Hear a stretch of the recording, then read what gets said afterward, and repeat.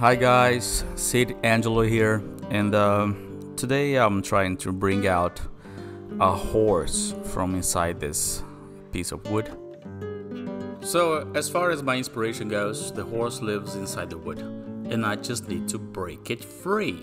So you can all see what I envisioned inside the timber in my head all along. As you can see, I always start my sculptures with a chainsaw, so I can use the destructiveness of the chainsaw to let free what is imprisoned inside the wood. I hope you know about a chainsaw! After carving out the outlines of the sculpture, I go into much detail with chisel and hammer. I always pay a lot of attention to mouth, nose and eyes to get them all in a symmetry that is perfect, or as close as perfect as I am comfortable with.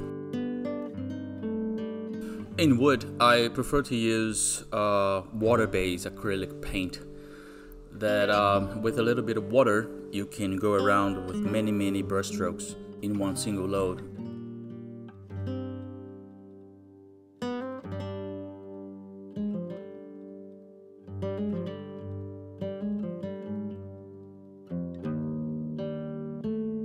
For the glossiness of eyes, mouth and in this case nostrils, I used thinner-based acrylic resin.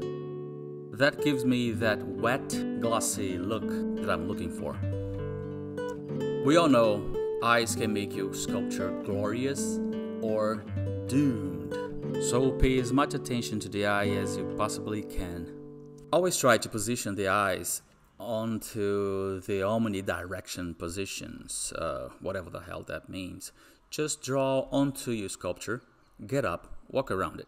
Make sure your sculpture is looking at you wherever you go. Once you have mastered your eye tracking skills, I can guarantee you, you're always gonna get that wow look on your clients' faces. Always, I promise.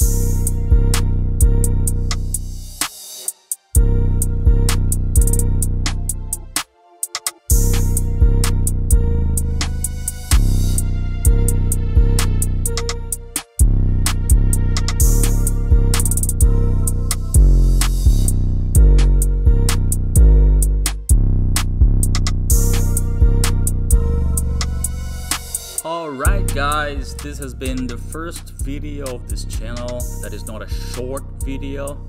And even put my voice on it, I'm sorry for that. And hopefully it's gonna get nominated for an Academy Awards really soon. And see you all on the next Wooden Chainsaw Massacre. Thank you. And by the way, we have a horse.